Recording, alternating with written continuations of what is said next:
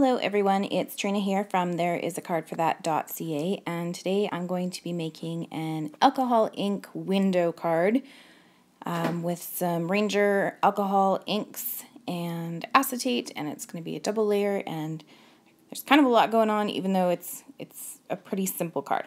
So I picked my three colors, a blue, kind of a turquoise or a peacock, and this purple, and I'm just dropping them on top of a piece of acetate.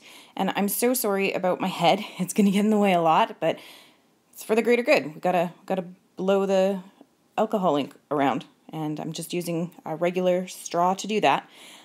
So excuse my head, I try not to get it in the way, but it happens. So I'm just going to blow that around until it's thinner and add a little bit more of the blending solution, and just back and forth until I get a look that I want. And then I am going to close everything up because alcohol ink will dissolve pretty quickly. And then I am going to set that aside to dry. I am going to use a baby wipe just to wipe off the alcohol ink that got on the tape, just so that I don't get messy later on. And I do anyway. So I guess it didn't really matter, right? So I'm going to set that aside to dry. And then I'm going to place down another piece of paper and another piece of acetate. And with this one, I am going to be using some mother of pearl texture gel from Roni. I'm not sure. I had done a review on it before. I pick it up at Walmart, and it's like $5 for a huge thing, and it's so fantastic. So I'm going to use the texture paste through the butterfly stencil that I got in the Simon Says April 2018 card kit, because it finally arrived. And I'm just going to put a little bit at the top. I didn't want the two butterflies in the corner. I just wanted like this splay of butterflies down the middle. So I just used some painter's tape to mask those off so that they wouldn't be in my way, and then just my little flat edge, and I'm going to just kind of smush that through. I'm going at about a 30 to 45 degree angle so that it moves cleanly and doesn't go underneath the stencil. And at this point, like the alcohol inks, I'm just playing around, and I figured I should have my camera going just in case it works out, because I've never used embossing paste or structure gel or anything like that on acetate, and I had no idea how it was going to work. And it actually turned out working really well. So I ended up setting those aside to dry, went and did something else for a couple hours, and then I came back, and I'm going to use some 1/8 inch score tape to go around the edges of the alcohol ink panel. I chose to use the score tape because with liquid glue, it kind of like smooshes, and I was afraid it would be seen, because this is going to be the bottom panel with the alcohol ink facing up, because even though it's dry, it can get a little bit tacky and sticky to the touch. So I wanted that in the middle, and then the panel with the butterflies is going to go over top of that to kind of protect the ink, so that even like if something hits it or something like that, like it'll still scratch off, like it's still a smooth surface, right? So I'm just going to peel the release papers off all of those and get all the fuzzies off my top panel. And the acetate that I use is just the stuff from the stationery store. It's not special acetate or card making acetate. It's actually the stuff from the overhead projectors, and you get a pack of 50 for like $40. And I was pretty certain that I was going to run out, so I had another one. And I've been using the same pack for 5 years. You don't run out. You just don't. It doesn't happen. So once I had those lined up the way I wanted them, and I had played before I turned the camera back on about which direction and which side I wanted the big butterflies on.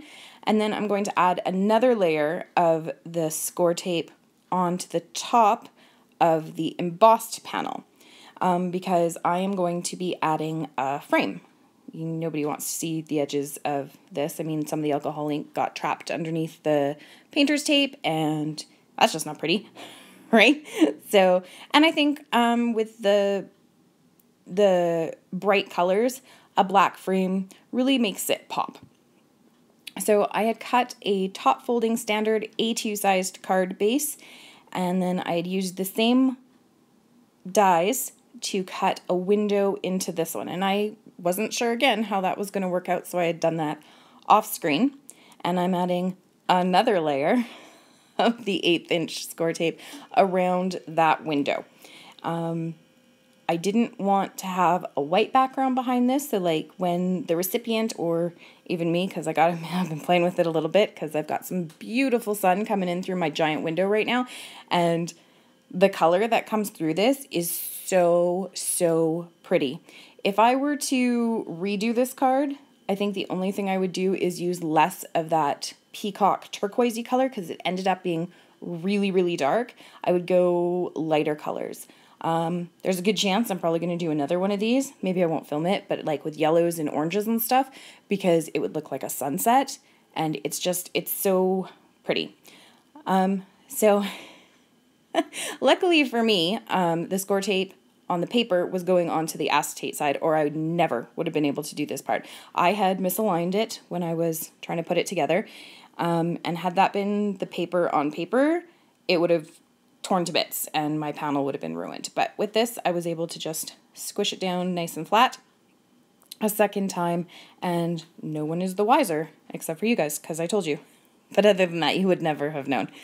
So next, I'm going to take some of the Studio Cadia sparkling clear crystals, and I'm going to use a little bit of the multi-medium matte from Ranger. And in the stencil, there's these little dots to go with this splay of butterflies, and I'm going to use coordinating sizes from Studio Cadia's crystals over top each of those dots.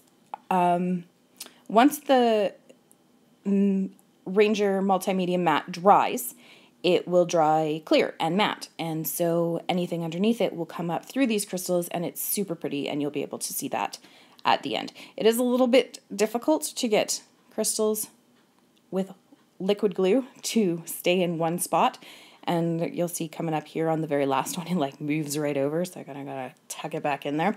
But it ended up working out really well, which you'll see in the pictures. So just putting those down, and again, that's just my DIY toothpick quick stick tool because I don't have a regular one.